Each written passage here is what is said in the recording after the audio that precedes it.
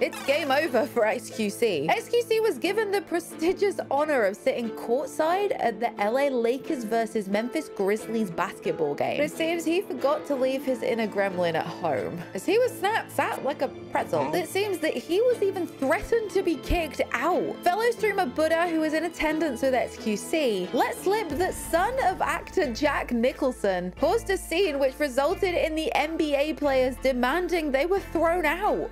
So like ending of third quarter, you see these guys, like these securities right here, these guys, one of them comes up behind me next to you, and he's like, yo, the Memphis bench is really off at you guys. Like, they want us to kick you guys out. Like, we're not going to do that. Like, but we're going to need you guys to calm down. So what happened is they were talking so much that I'm pretty sure the Memphis bench knew they couldn't kick these guys out. And they thought we were all boys because we were chatting up the whole time. And I think they were going to try to kick us out.